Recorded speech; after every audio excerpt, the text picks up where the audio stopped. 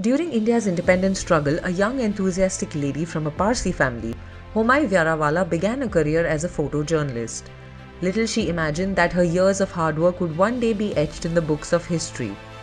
Today on World Photography Day, let's revisit the story of India's first female photojournalist who captured some historic moments during the independence era. Vyarawalla was born in 1913 in a small village named Navsari in Gujarat.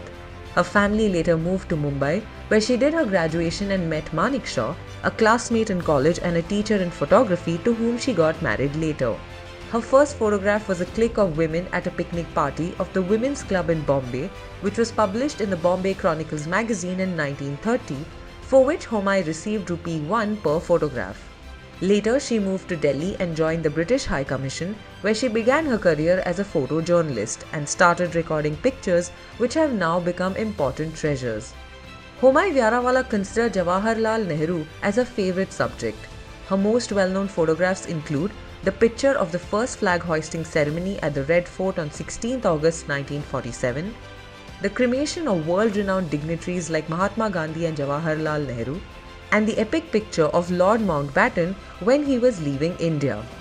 The picture of Dalai Lama crossing over the Indian territory in 1959 happens to be another great inclusion in her archives.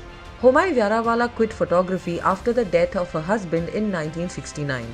She breathed her last at the age of 98 in 2012 after receiving India's first National Photo Award for Lifetime Achievement in 2010 and the Padma Vibhushan in 2011. Asianet Newsable would like to pay a tribute to this legendary photographer.